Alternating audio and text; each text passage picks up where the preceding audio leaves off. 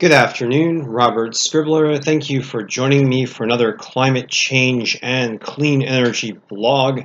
It is August 2nd, 2018, and for this segment, we are going to discuss an ongoing crisis that is plaguing Florida's coastal areas and waterways. Now, over the past 8 months, the west coast of Florida has been impacted by a severe red tide, and that's a form of microorganism bloom in the ocean that can create toxic environments, both for marine life and for people on the waters. And on the east coast of Florida, stretching inland to Lake Okeechobee, Florida is experiencing a severe cyanobacteria bloom, which is a blue-green algae bloom, which is also making waterways toxic both for human beings and for animals. And on some of the Florida beaches, masses of Sargasso seaweed are washing up due to a major Sargasso seaweed bloom in the Caribbean. Now, there are climate change related signals for most of these events. The Sargasso seaweed bloom, there's some suspicion that human-caused climate change is contributing to the bloom, but there hasn't been a conclusive scientific evidence at this point, although some fingerprints may have been established with regards to increasing ocean acidity and increasing Sargasso seaweed blooms, as well as various wind changes in the North Atlantic that may be funneling more Sargasso seaweed into the Caribbean. But with regards to algae, increasing water temperature certainly facilitates more cyanobacteria blooms, and increasing water temperature also facilitates longer-term red tides. Now, increasing rainfall intensity over land, also due to human-caused climate change, creates an added pulse of nutrients into the world's oceans and waterways, and this can provide more food for blooms such as Sargasso seaweed and algae. And this signal is one that is very strong in past hothouse events, and I'm going to talk about that a bit later because we have some new science on the issue. But when you increase water temperature and increase nutrient flow into the world's oceans, it changes the ocean's chemistry and generates a more toxic environment. So there are various climate change related fingerprints to toxic environments like we are seeing now in Florida. So for the news, and I'd just like to add that Florida is presently experiencing a bit of an emergency. And according to reports from the Weather Channel, as of a few days ago, toxic algae blooms have resulted in at least 15 people being sent to the emergency room due to contact with toxic waters.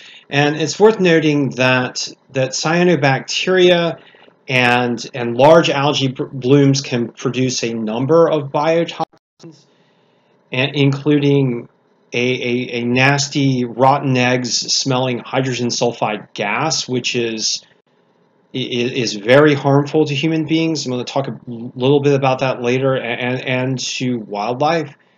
And in addition, nearly 4,000 dead fish have washed up on Sanibel Island beaches due to effects related to the red tide. And the red tide produces a different set of biotoxins, but can also be very lethal to wildlife in the water. And that's what we are seeing now in Florida, just a nasty soup of of various toxins whose growth has been enhanced by increasingly warm waters and increasing nutrient outflow into the Gulf of Mexico, into the ocean, and into Florida's waterways. And here are some pictures from Twitter of various wildlife that has been seen washing up on the west coast of Florida near Sanibel Island, and due to these severe impacts. Now, I'd like to talk a little bit about some new science.